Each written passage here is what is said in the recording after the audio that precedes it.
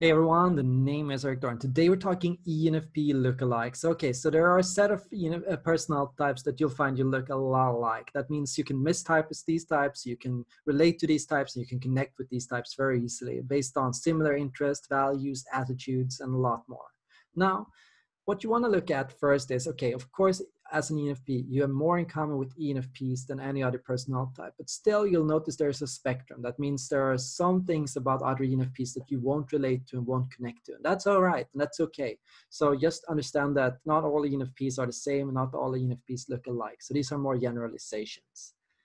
Now, number two, the first spot, the most likely lookalike for the ENFP is the INFJ personality type. That means INFJs have more in common with ENFPs than any other personality type. That means when you talk to an ENFP or an INFJ, you'll notice they share very similar interests and very similar values with one another. These two types, when grouped together, can look similar in the sense that both are very intuitive, very creative, very much focused on the emotional needs, cooperation, benevolence, getting along with other personality types. Now, the main difference is ENFPs are a lot more adaptable, and ENFPs are a lot more focused on themselves and their own truth and their own honesty.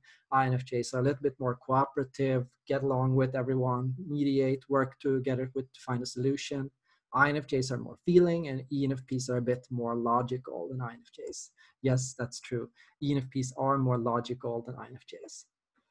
Now, number three, the third place goes to the ENTP personality type. So ENFPs and ENTPs, they share very similar values and attitudes when it comes to intuition, but can be different in the sense that the ENTP is more logical and values the emotional connection less than the ENFP. Beyond that, the ENTP is slightly less adaptable and slightly less focused on themselves and their own decisions and their own needs. ENTPs are a bit more go along with the group and whatever goes. Finally, ENFPs, they are a little bit more introverted, and ENTPs a little bit more extroverted. INTJs.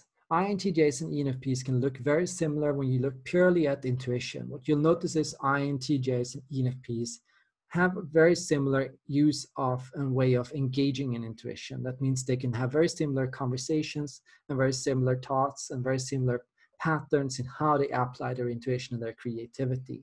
These two types on level of purely interests and hobbies are very similar.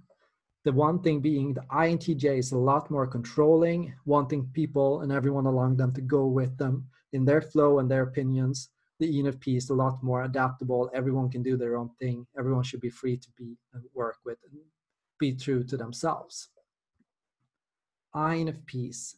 So INFPs and ENFPs, they have a lot in common, but not as much as people tend to believe. INFPs being a lot more introverted and a lot less intuitive.